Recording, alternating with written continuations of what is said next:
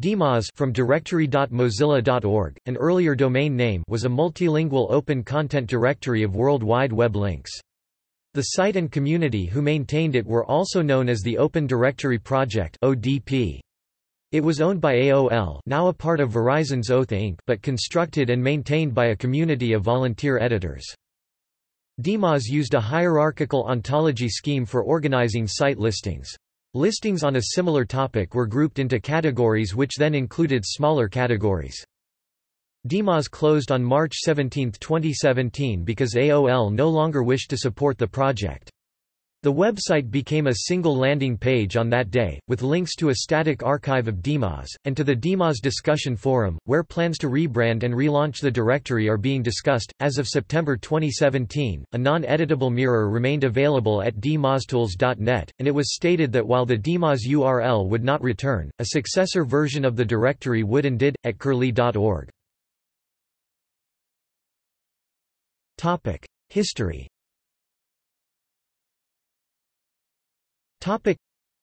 DMOZ was founded in the United States as Nuhu by Rich Skrenta and Bob Truell in 1998 while they were both working as engineers for Sun Microsystems. Chris Tolles, who worked at Sun Microsystems as the head of marketing for network security products, also signed on in 1998 as a co-founder of Nuhu along with co-founders Bryn Dole and Jeremy Winokur.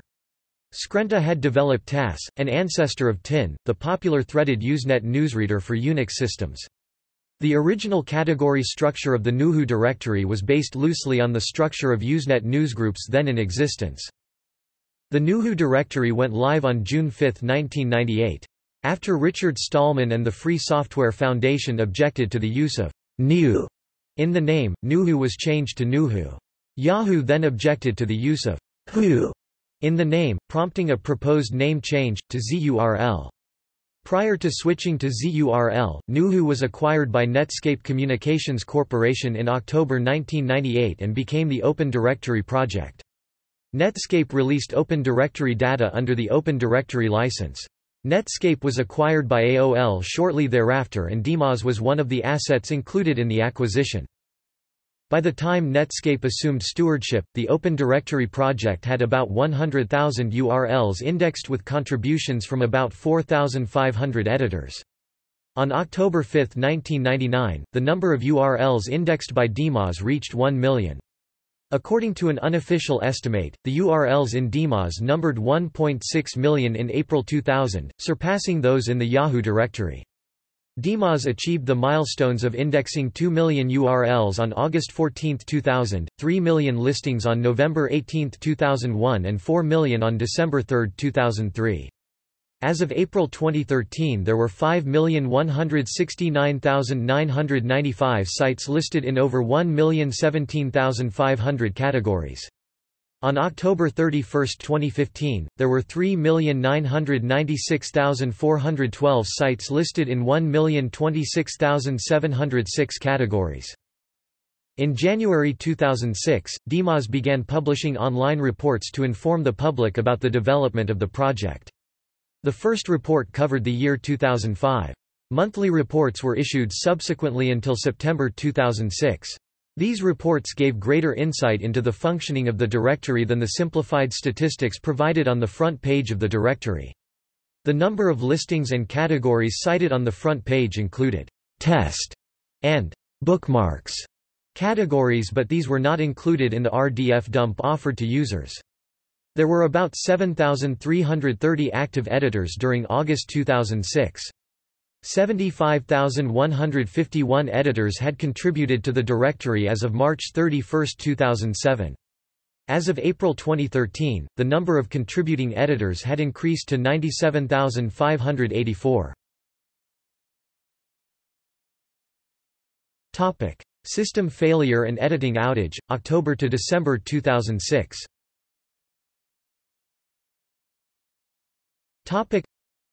On October 20, 2006, DMOZ's main server suffered a catastrophic failure that prevented editors from working on the directory until December 18, 2006.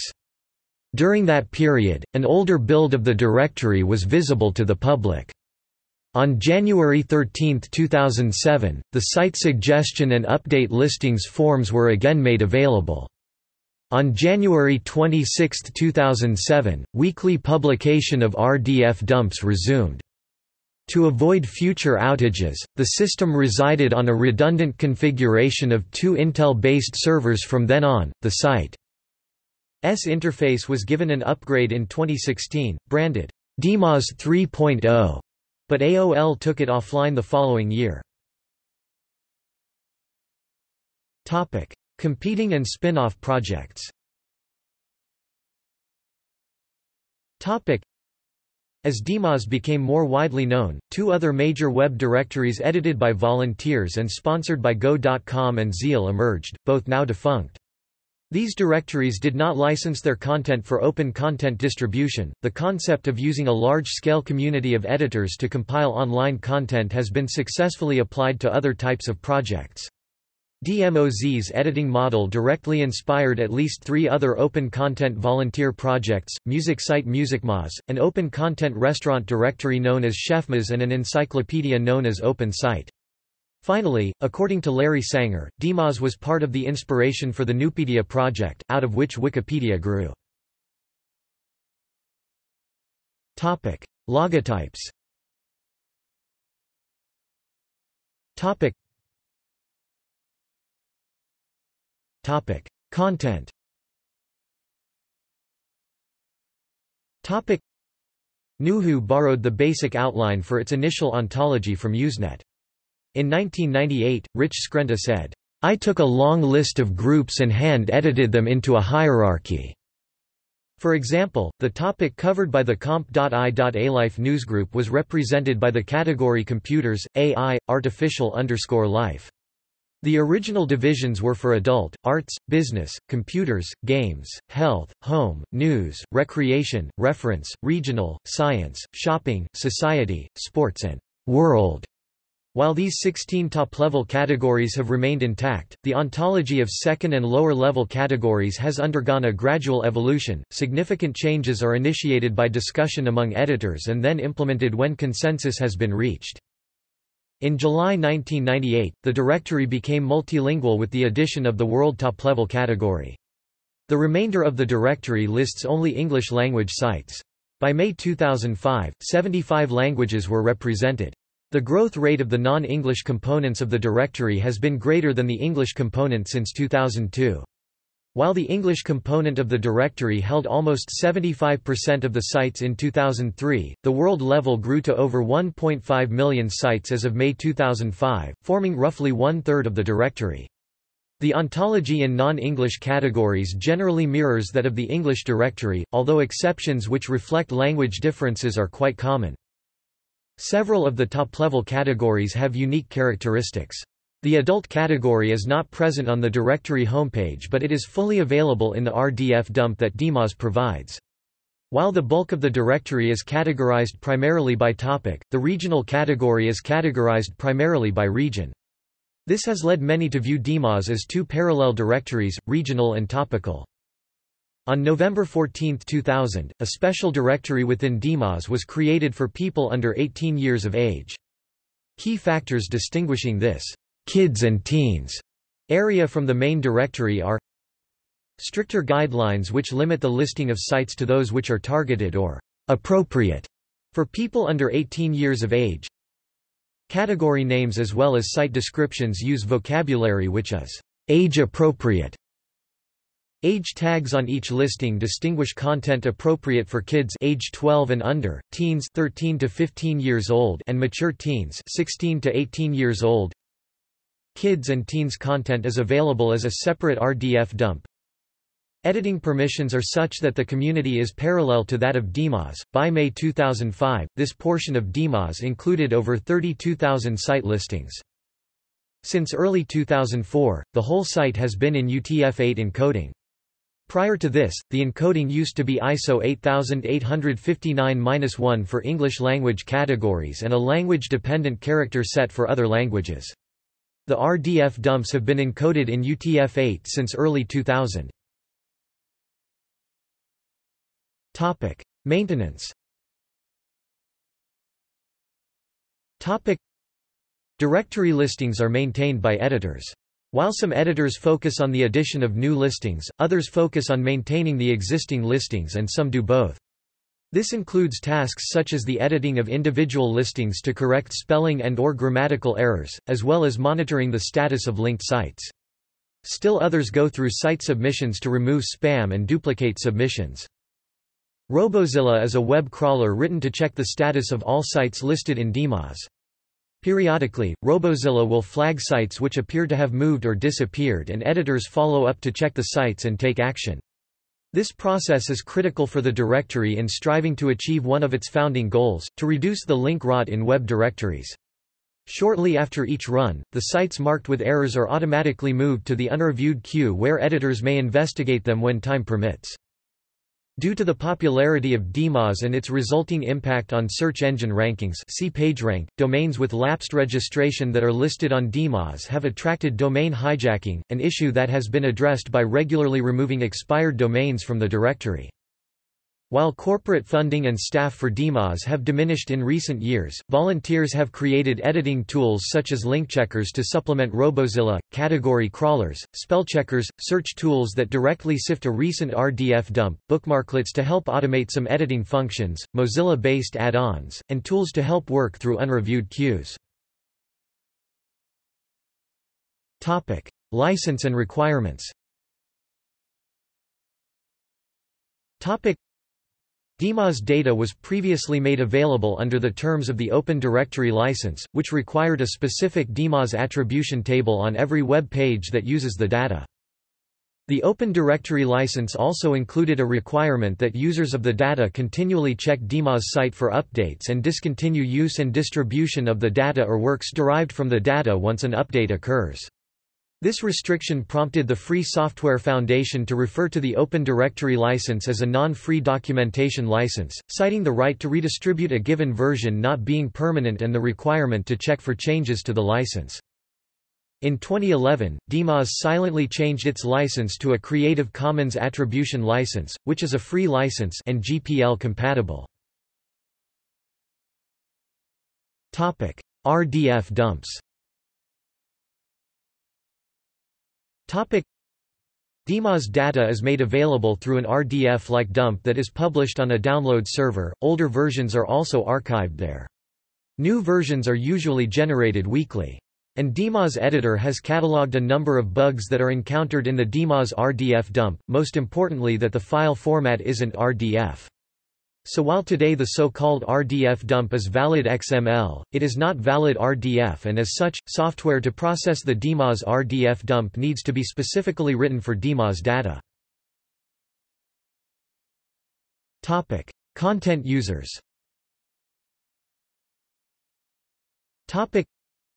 DMOZ data powers the core directory services for many of the web's largest search engines and portals, including Netscape Search, AOL Search, and Alexa. Google Directory used DMOZ information, until being shuttered in July 2011. Other uses are also made of DMOZ data. For example, in the spring of 2004, Overture announced a search service for third parties combining Yahoo directory search results with DMOZ titles, descriptions, and category metadata. The search engine Gigablast announced on May 12, 2005 its searchable copy of DMOZ.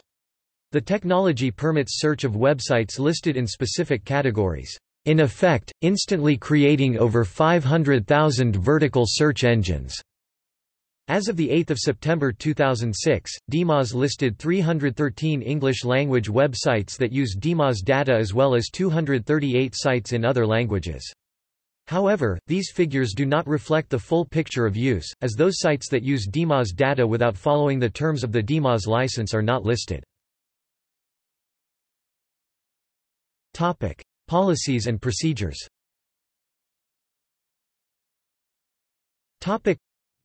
Restrictions are imposed on who can become an DMOZ editor. The primary gatekeeping mechanism is an editor application process wherein editor candidates demonstrate their editing abilities, disclose affiliations that might pose a conflict of interest, and otherwise give a sense of how the applicant would likely mesh with the DMOZ culture and mission. A majority of applications are rejected, but reapplying is allowed and sometimes encouraged. The same standards apply to editors of all categories and subcategories. DMA's editing model is a hierarchical one. Upon becoming editors, individuals will generally have editing permissions in only a small category. Once they have demonstrated basic editing skills in compliance with the editing guidelines, they are welcome to apply for additional editing privileges in either a broader category or else another category in the directory. Mentorship relationships between editors are encouraged, and internal forums provide a vehicle for new editors to ask questions. DMAS has its own internal forums, the contents of which are intended only for editors to communicate with each other primarily about editing topics. Access to the forums requires an editor account, and editors are expected to keep the contents of these forums private. Over time, senior editors can be granted additional privileges which reflect their editing experience and leadership within the editing community. The most straightforward are editorial privileges, which allow an editor to access all categories in the directory. Meta privileges additionally allow editors to perform tasks such as reviewing editor applications, setting category features, and handling external and internal abuse reports. Cat-editorial privileges are similar to editorial, but only for a single directory category. Similarly, cat-mod privileges are similar to meta, but only for a single directory category. CATMV privileges allow editors to make changes to directory ontology by moving or renaming categories. All of these privileges are granted by admins and staff, usually after discussion with meta-editors. In August 2004, a new level of privileges called admin was introduced. Administrator status was granted to a number of long-serving metas by staff.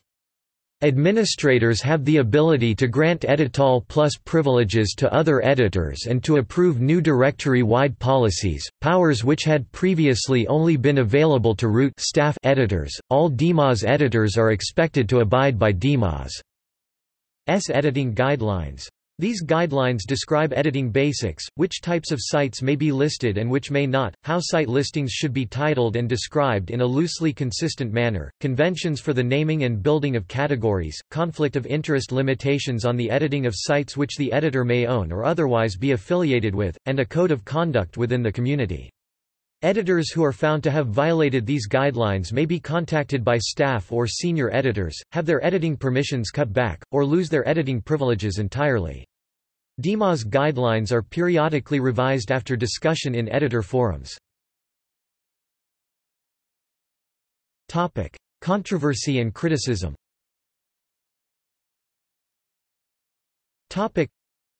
There have long been allegations that volunteer DMAS editors give favorable treatment to their own websites while concomitantly thwarting the good faith efforts of their competition.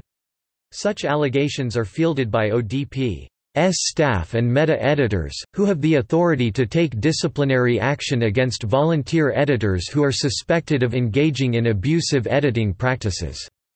In 2003, DMAS introduced a new public abuse report system that allows members of the general public to report and track allegations of abusive editor conduct using an online form. Uninhibited discussion of DMAS' purported shortcomings has become more common on mainstream webmaster discussion forums. Although site policies suggest that an individual site should be submitted to only one category, as of October 2007, Topics.com, a news aggregation site operated by DMAS founder Rich Skrenta, had more than 17,000 listings. Early in the history of DMAS, its staff gave representatives of selected companies, such as Rolling Stone or CNN, editing access in order to list individual pages from their websites. Links to individual CNN articles were added until 2004, but were entirely removed from the directory in January 2008 due to the content being outdated and not considered worth the effort to maintain. There have been no similar experiments with the editing policy since then. Ownership and management. Underlying some controversy surrounding DMAS is its ownership and management. Some of the original Nuhu volunteers felt that they had been deceived into joining a commercial enterprise. To varying degrees, those complaints have continued up until the present. At DMAS' inception, there was little thought given to the idea of how DMAs should be managed, and there were no official forums, guidelines or FAQs. In essence, DMAs began as a free-for-all. As time went on, the ODP editor forums became the de facto DMAs parliament, and when one of DMAs' staff members would post an opinion in the forums, it would be considered an official ruling. Even so, DMAs staff began to give trusted senior editors additional editing privileges, including the ability to approve new editor applications, which eventually led to a stratified hierarchy of duties and privileges among DMAs editors, with DMAs' paid staff having the final say regarding DMAs' policies and procedures. Robert Keating, a principal of Touchstone Consulting Group in Washington, D.C. since 2006, has worked as AOL's program manager for DMAs since 2004. He started working for AOL in 1999 as senior editor for AOL Search, then as managing editor, AOL Search, DMAs, and then as media ecosystem manager, AOL Product Marketing. Editor removal procedures. DMAs' editor removal procedures are overseen by DMAs' staff and meta-editors. According to DMOZ's official editorial guidelines, editors are removed for abusive editing practices or uncivil behavior. Discussions that may result in disciplinary action against volunteer editors take place in a private forum which can only be accessed by DMAs' staff and meta-editors. Volunteer editors who are being discussed are not given notice that such proceedings are taking place. Some people find this arrangement distasteful, wanting instead a discussion modeled more like a trial held in the U.S. judicial system. In the article Editor Removal Explained, DMA's meta-editor Arlarson states that a great deal of confusion about the removal of editors from DMAs results from false or misleading statements by former editors. The DMA's confidentiality guidelines prohibit any current DMAs editors in a position to know anything from discussing the reasons for specific editor removals. However, a generic list of reasons is for example given in the guidelines. In the past, this has led to removed DMAs editors wondering why they cannot log in at DMAs to perform their editing work. Allegations that editors are removed for criticizing policies.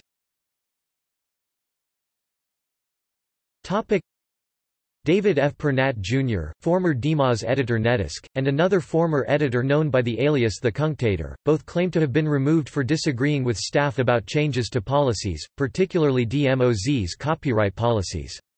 According to their claims, staff use the excuse of uncivil behavior as a means to remove bothersome editors.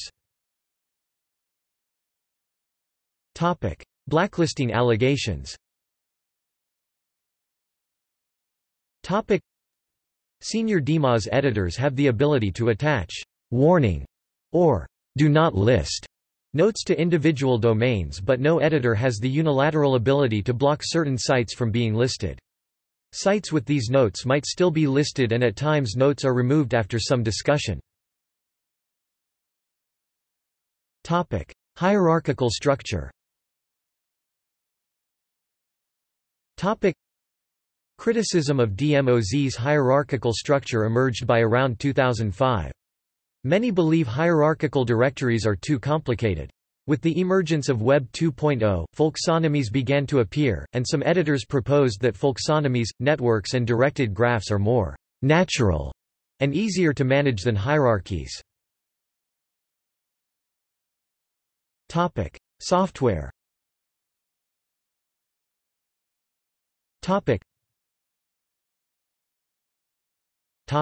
Search. The ODSearch software is a derivative version of iSearch which is open source, licensed under the Mozilla Public License. Editor forums. The ODP editor forums were originally run on software that was based on the proprietary Ultimate Bulletin Board system. In June 2003, they switched to the open-source PHP-BB system. As of 2007, these forums are powered by a modified version of PHP-BB. Bug tracking. The bug tracking software used by the ODP is Bugzilla and the web server Apache. Squid Web Proxy Server was also used, but it was removed in August 2007 when the storage servers were reorganized. All these applications are open source. Interface.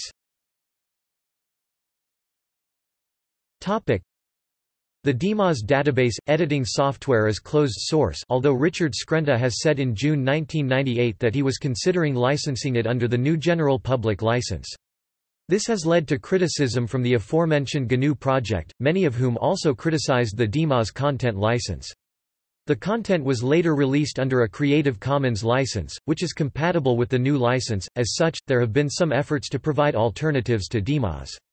These alternatives would allow communities of like-minded editors to set up and maintain their own open-source, open-content web directories. The only credible alternative, now that DMOZ, has closed, is Curlie, where the links from DMOZ have been utilized and many of the DMOZ editors work there. See also: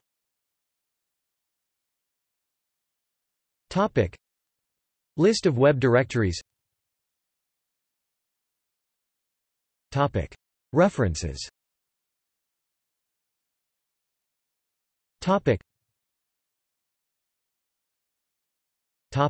External links.